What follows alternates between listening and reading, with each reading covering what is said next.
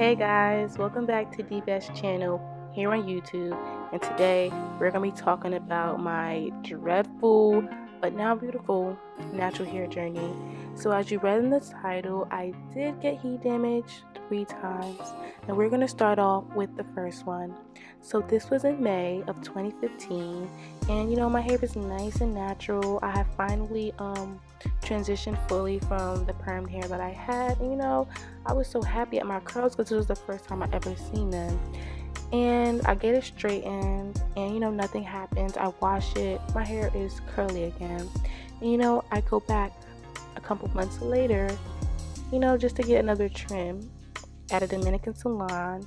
And y'all don't even want to see the next pictures because that's it's just like, how did we get here? How did we get here? Oh my gosh, y'all. I don't know how we got here, but we did. And this is my first time experiencing heat damage, so I don't know what to do. I'm searching up on Google. I'm like, what can be done? How can I get my hair back? And I tried the protein effigy mask. I tried using mayo and eggs. I tried everything, and they say these things work and they help you get a little bit of your curl pattern back, but once you get heat, the proteins of your hair are denatured, and you're just not going to get that full curl back. It's going to be thin. It's not going to be the same. I realized that the only way to get rid of the damage was to cut my hair. So I cut my hair and I got braids in July. And now you're going to see that I took those braids out and I cut my hair, and now it is April, and between that span of time from June to April, I kept protective styling. That is the one tip in this video that you are going to learn really is effective. Y'all don't judge me. I got my hair straightened again.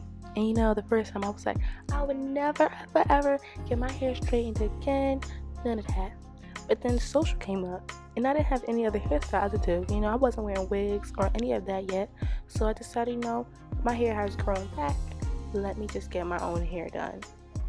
That's what I do. I said, I'm just going to get a blow dry. Not even a blow dry. I'm just going to get pin curls, which means I'm just going to put it in some rollers and then blow dry it into the curls, whatever after. And I had got that done before, but on permed hair. I went again. And for some reason, this lady did the most. She proceeds to put me under the dry with rollers. Then she blow dries my hair straight. Then she straightens my hair. And then she curls it. She doesn't do it in one step. Nope, she straightens it and then curls it in on its own. I kind of already knew that I had heat damage, by the way. Everything went. And you're going to see the results. She got heat damage again, y'all. You would think she learned her lesson the first time, but she didn't. So now my hair is fried, dried, thin, and laid to the side, and I'm just like, okay, let's go back to reliable. And I start protective styling again, and that's when you're gonna see the next clip of February 2017. So from June 6, 2016 to February 2017, I literally only had braids, and it even progressed after that. I literally did not stop getting braids until June. So here we are in June. My hair has reverted back. It's grew back. It's all curly. I grew like 6 whole inches, and either the heat damage fell off or I had been cutting it off, so it was only about 1 inch or less left.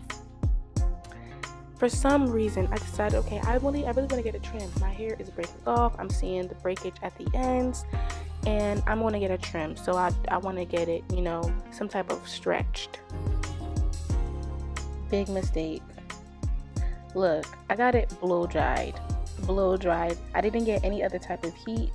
I literally only got my hair put in a roller set and blow dried. And look, just look. Number 3. That is the 3rd time your girl got heat damage within a span of only 2 years. Like, that is sad. You would think the girl learned her lesson, but she didn't. That last time, that was the last strike. 3 strikes, I was out. No more getting my heat on my hair. Okay, so it is August 2017 and my hair isn't as bad, but as you can see in the back, the heat damage is definitely still there, but I still have some type of, fullness and thickness.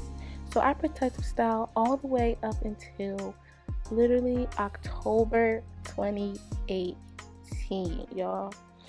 And you're gonna see how much my hair grew because I literally had no more heat damage at that point. Everything was gone, either cut off or again, it fell out.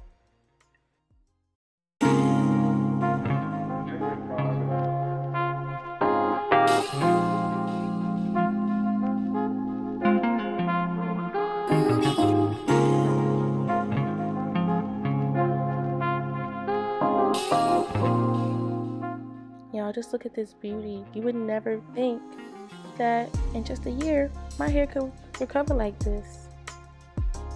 So I already know I'm never straightening my hair again.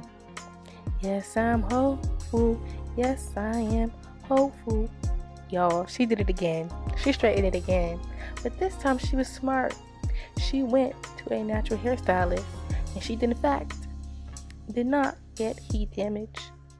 Clap it up, y'all. Clap it up. Thank you. So as you can see, my hair is doing nice. It's so beautiful. And the only problem was I was not retaining as much length. So I did protective style. I think I got knotless braids in between November and January. And I took it out in January. My hair grew, of course. And then I kept it out up until March. And actually, I'm lying. I got knotless braids again.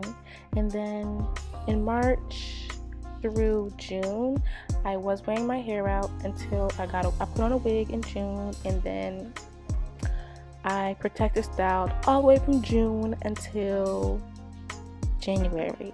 So from June 2020 to January, I protective styled. And I got knotless braids in September of 2020. Which I kept for 2 months, and then I turned them into butterfly locks, which I kept in for 2 months also, totaling up to 4 months. And this is my hair afterwards. It is now mid-back length. And y'all, the answer is, again, protective styling. That is the best way to retain length, because you can trim your hair as much as you want, but you might always get split ends. Just the best way is just to keep out of it. Look at me now, look at me now, Y'all, my hair is so beautiful. And we have come to an end. Thank you guys for tuning in to D-Best channel here on YouTube. Leave any questions you have down below.